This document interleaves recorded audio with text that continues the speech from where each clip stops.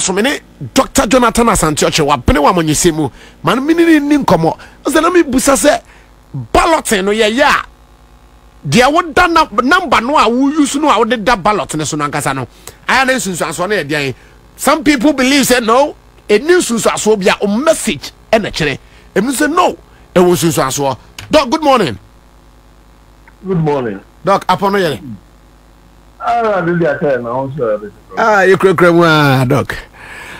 Doc, none of you now do I need the balloting wachi. In fact, media, minim dear, one of my brain one on your same money, dear, dear church.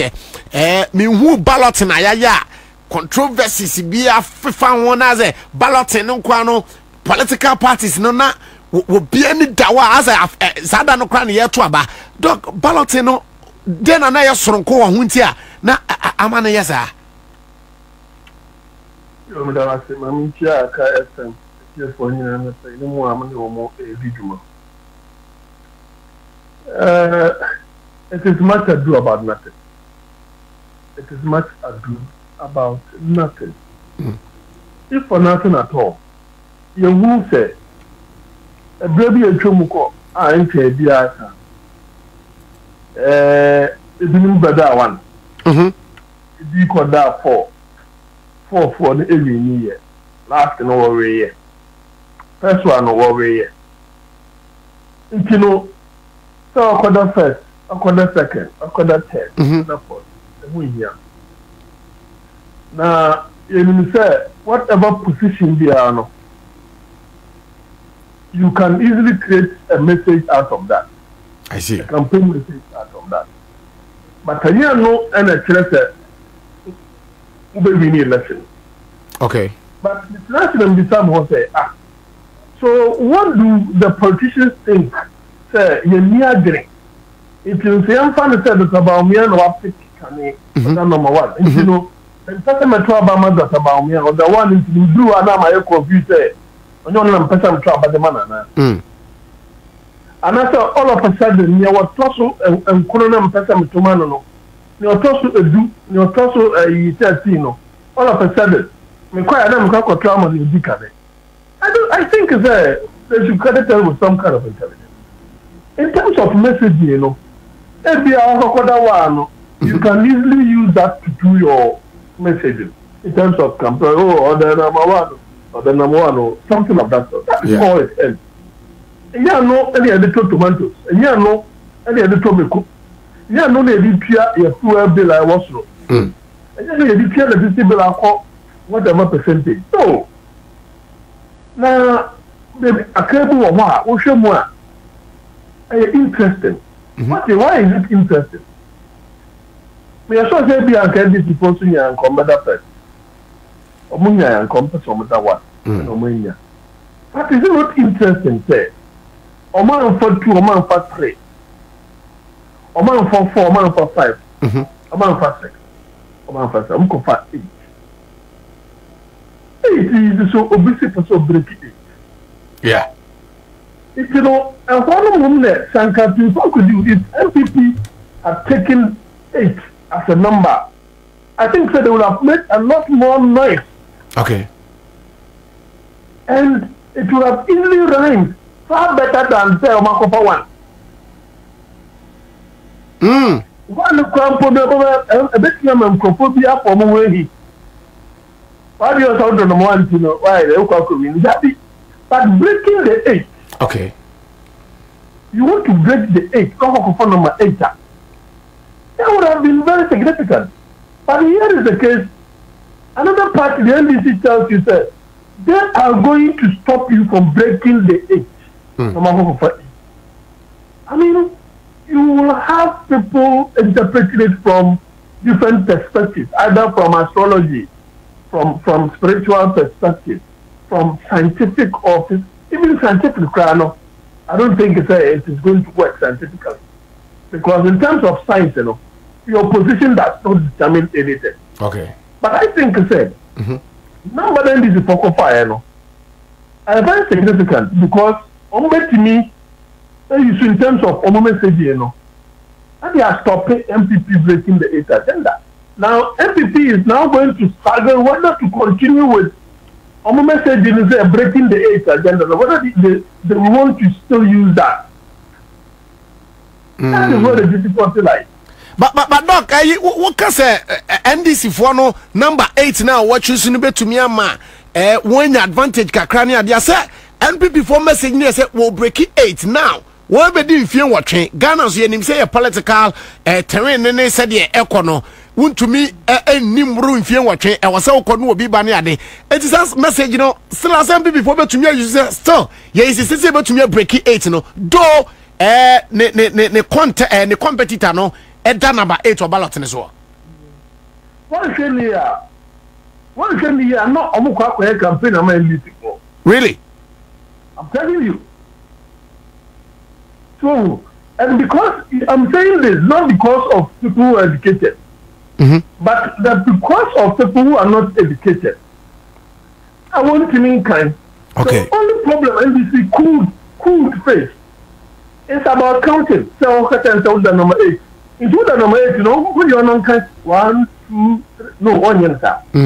What they have to do is to let the umbrella do the magic.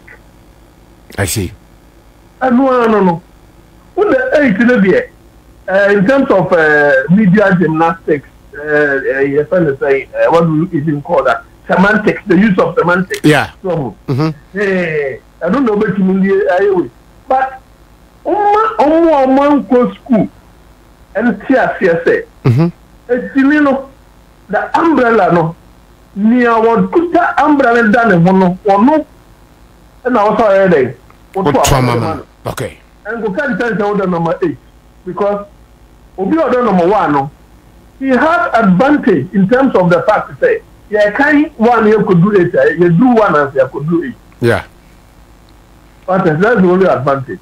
You started through 1 and you could do 8. Obi a one go school won't mean kind. 1, 2, 3. 1, 2 no bet me aka. But every 4, 5 boy in won't at the bike. But even that company, I think I am just doing this argument for the benefit of argument's sake. Yeah. But I don't begin this will be him at the 8.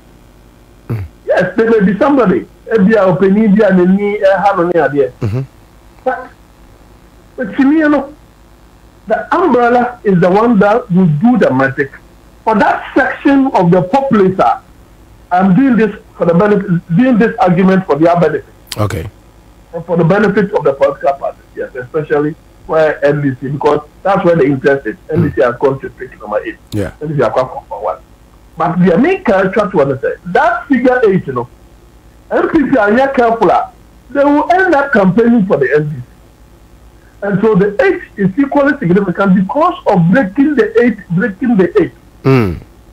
And they say an MPP is supposed to end in a different way out there, and they are stopping the 8. And some are 8, you know. Okay. They are stopping the 8, some are 8. And a Fourth Republic will be in your 8 years. You know, Mahama no in your 8. Yeah. In your 4. Yeah. So I'm calculating 4 plus 4, which means Mahama is going to have the 4 years. If you cross a 24-hour economy, no 8 plus 8 plus 8. Interestingly, it is very working for the NDC. I see. Nese dog meton kaya number no NDC for choosing number 8 no one no advantage chain the rest I choose your ballot paper no so because of the previous messages now also. I see. Oh, previous campaign messages no. Okay. Oh, okay. 24 hours. Okay. They are going to stop the 8. Yeah. MPP says they are going to break the 8. Yeah. No, 8. And significance of the number no crowd dog mean chawa no. You say you reset Ghana. And a number 8 in this one stage now new beginning. It's just a resonating one with one more message no. And already no, in the public domain, in terms of surveys, good one, let's say, Mahama is going to win. That is the NDC. Even the latest one, the director of research at the presidency, Dr. Usu Kokoye, or say there is going to be a tie in the second round, possibly, because of a certain undecided, a neutral, and I say we apathetic, maybe at 9% or so. Now I'm coming to this particular way or you know, it is not to create problems at the presidency. Okay. But I don't see the. Oh, sir, he's compromised because he finds himself at the presidency. And so he will want to do things. Don't mean, you know, in such a way, say, a bit demoralize the presidential campaign of President Dr. Baobia. Okay. Because if for nothing at all, look at important surveys of Kofwaye, CBB, Afrobarometer, Global Info Analytics, Economic Intelligence Unit, Quick Solutions. These are well recognized. You see, they are well recognized. That's it. Or more experience here, and they started long ago with some of the things that have come out. If you know, you see, they are already having some campaign messages that resonate well with the people. All right. Now, this is what is likely to happen. Okay. Well, I think in terms of messaging, that is it. But other than that, it's rather going to create problems for the MPC in terms of how to coin a different message out of the one that they are saying. And normally, look here, if they go and speak about breaking the age, if you look at and this is also about almost of the age, then 8 will rather be the number running through the head of many people. I see. It will be a quite number 8 no. Thank you. Doc, me da say, Mama Fancy na